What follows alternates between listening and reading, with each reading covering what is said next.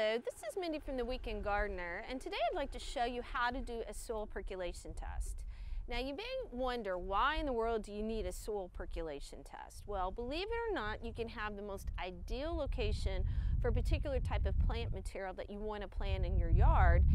You can have the correct soil, the correct pH, the correct amount of sunlight, but you can have poor drainage. And you really can't see it unless the water is sitting on top of the soil surface. So I'm going to show you a very simple DIY soil percolation test. The first thing that you're going to need to do is you're going to need to dig a hole. Now, not just any hole. You want a hole deep enough that it encompasses the root zone of whatever plant material you want to plant. As an example, if you want to plant a tree, you want to make sure that that hole is deep enough to cover that root mass. In other words, dig the hole for the tree, but do not plant the tree. The same applies if you want to plant a perennial. So I think you finally got the idea of how deep the hole needs to be. The next thing that you're going to need to do is you're going to need to fill that hole with water. So that's what I'm going to do right here. Just going to pour water into the hole. Fill it all the way up to the top.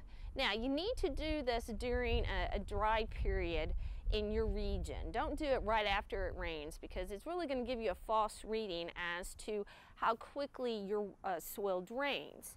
So you need to come back in an hour and look to see how much water has actually percolated down through the soil. Now, if you have really clayey soils or really sandy soils, that's going to affect the results right away. Clay soils are going to hold that water. Sandy soils, in an hour that water is going to be gone. So that's a key tip. So if you come back in an hour and the water hasn't really moved down through the soil, check every few hours. You will find that it may even take up to 3 days before that water actually percolates all the way down through the hole. The longer period it takes the water to move through the soil profile, the less likely you have good drainage. So just keep that in mind. So the next time you go to dig a hole and plant a plant, make sure that you know the percolation rate of your soil. So until we meet in the garden again, this has been Mindy from the Weekend Gardener.